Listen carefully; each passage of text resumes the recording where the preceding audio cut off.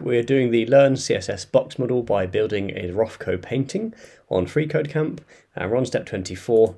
So let's create a new CSS rule using the to selector. So that was the div that we just created, and set its width to 475 pixels, like so.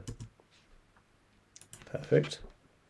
So step 25, set the height of the to element to 200 pixels. So height is 200 pixels. And I'm guessing we'll do a background color. Yep, background dash color.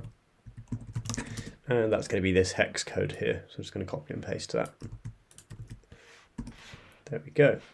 Cool. And we can see this is our second div, or a second rectangle now. So center the to element by setting its margin to auto.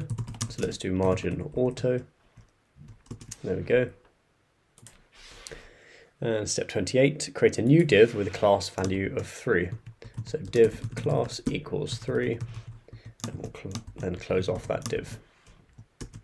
That's going to be the third rectangle. Create a new rule .3, and again set its width to now 91%, like so. And step 30, set the height to 28%. So, oops. And I'm guessing again, third time, we'll be setting a background color. So there we go, background dash color of the 3 div, and that's going to be this hex code. So I'm just going to copy and paste it. And now down here we can see our third div. Cool. So step 23, center the 3 element by setting its margin as well to auto. There we go, that's moved over.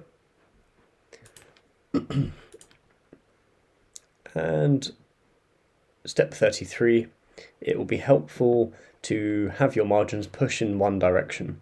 So in this case, the bottom margin of the 1 pushes the 2 down 20 pixels. In the to selector, using the margin shorthand property, set the top margin to 0, the horizontal margin to auto, and the bottom margin to 20 pixels. And I think that is how that all works there. And that's sort of the shorthand for setting 3 properties. Perfect. And finally, step 35, the colors and shapes of your painting are too sharp to pass as a Rothko. Use the filter property to blur the painting by 2 pixels. So here's an example of how you use the filter. And we want to add that to the canvas, which is this one. So it will just be filter, and that will be blur, and then 2 pixels, like so.